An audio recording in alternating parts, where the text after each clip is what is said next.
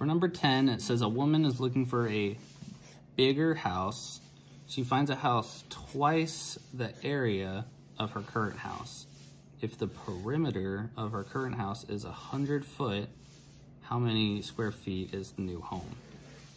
So we know the perimeter is 100 foot and it's a house. So let's draw a square.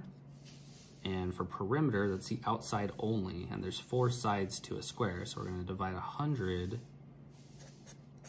by 4, which equals 25. So we have 25 here, 25 here, 25 here, and 25 here. But her new house is twice the area of her old house. So knowing the perimeter doesn't help us. We actually have to find the area. So we're gonna do 25 times 25. Remember, because the area is length times width. So 25 times 25 equals, we have 5, 2, and we have 12, 0, 2 times 5, 0, 10, and 5.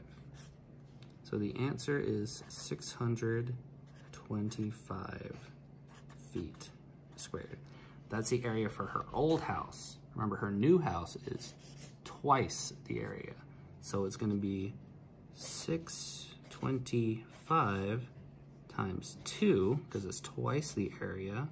So 0, 1, 5, and 12. So 1,250 feet squared is your answer.